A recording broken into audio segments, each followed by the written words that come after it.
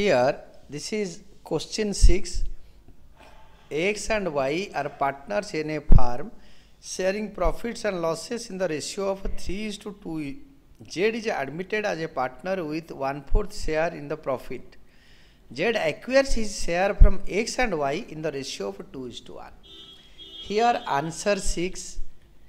Old ratio of X is to Y is equal to 3:2. Excess new share. Original share or old share was 3/5 minus Z is taking 1/4 share in the ratio of 2:1 from X and Y.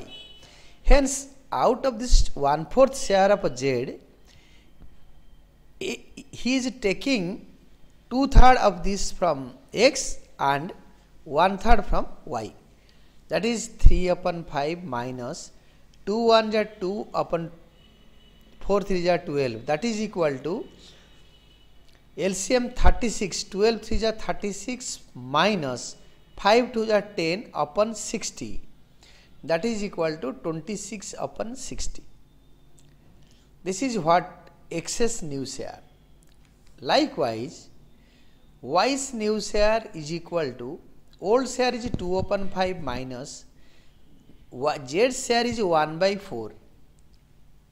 This 1/4 share Z is taking from X and Y in the ratio of 2:1. Hence 1/4 multiplied by 1/3, that is equal to 2/5 minus 1/12, that is equal to 24 minus 5/60, that is equal to 19/60. Hence excess new share is equal to 26/60. Y's new share is equal to 19/60 and Z's new share is 1/4. To make the denominator equal to 60, we have to multiply to the numerator and denominator 15/15, that is equal to 15/60.